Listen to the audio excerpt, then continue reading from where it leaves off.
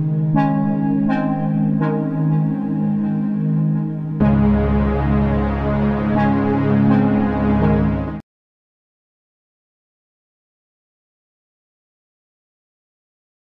everyone, it's Elissa, and I wanted to just share with you about a movie that I saw, and that is Heaven is for Real. It definitely got you thinking, at least it did for me, because I've had an experience like that myself, where I myself have gone to heaven, and only I wasn't sick and, you know, like I didn't die, you know, so I was able to relate to, I'd say, the heaven, you know, is for real, and I was able to relate to everyone who thought that cult at Burpo was crazy, because in the natural mind, in the human mind, what had happened to the Colton, it made no sense, and so people would be like, no, he must have died and then he did this, or the Lord took him up to heaven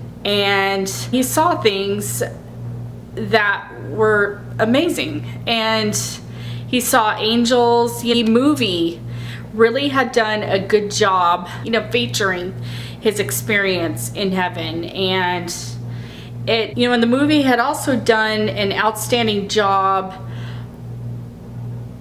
of people thinking that he was crazy. Like, even his own father thought, no, what? You know, in 2007, I was in my room and I was on my bed, and I just felt compelled to just go and lay down on my bed, and I did that. And then immediately I was transported into heaven, and the first thing I saw was the angel who was let's say, like, who was at my side. It was a tall angel guy. The angel had wings, and the angel, he was wearing a white gown, and I wasn't scared at all, and I was just at peace. So the angel, like, led me over to this area. And, you know, this area had like grass, and the grass was alive. It was like swaying like that. It was very bright and green. Everything in heaven was bright. I saw this white fence, and it was a white picket fence. It wasn't dull. It was very bright, and it was brand new. Like, it looked brand new, but it was there for a while. And then also along with that was the oak tree that I saw, and the tree was like a deep, rich brown, like an espresso type of brown, and it was very bright as well. Like, on the tree, it had the leaves, and, you know, and the leaves were a very bright green. You know, everything I saw was just so beautiful. So I saw a group of girls. They were younger. All of them were in white gowns, with like a rope belt thing, and then on their hair it was a crown, you know, flowers. You know, and the girls were just laughing, talking, and, you know, and sharing stories. The group of girls was just so happy, just so alive, and it was unlike anything I've experienced here on this earth.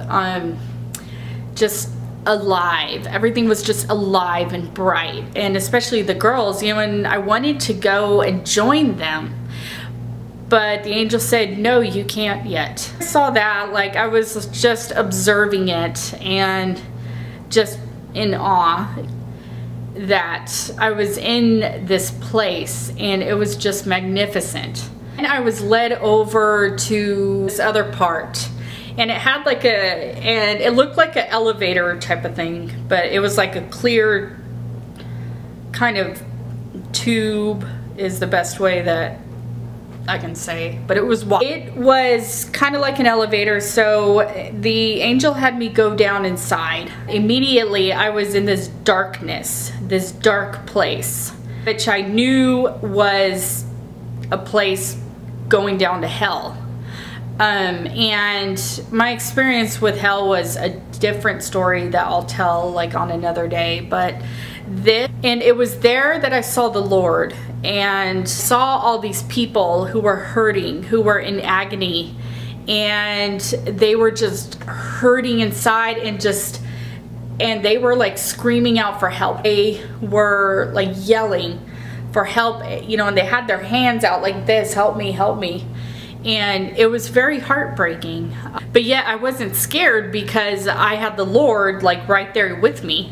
So like I wasn't scared to be in this place, but you know, but the Lord was showing me all of these people who were hurting, like who were crying out for help. Now, like he said, Elissa, you cannot come home until these people come to know the Lord. Like, the trip was straight up a mandate from the Lord. I mean, like, I saw that heaven was real. Saw it, you know, with my own eyes. And then after that, I went back up the elevator type of thing, and I was back in my room.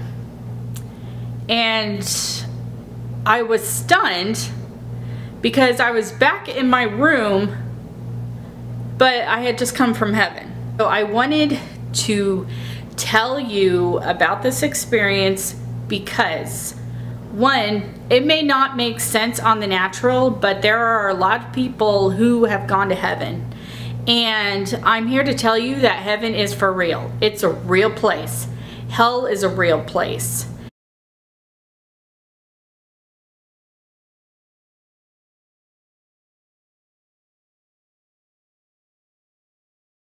If you're not sure if you're going to heaven or not, I'm going to have a prayer at the end of this that I want you to say.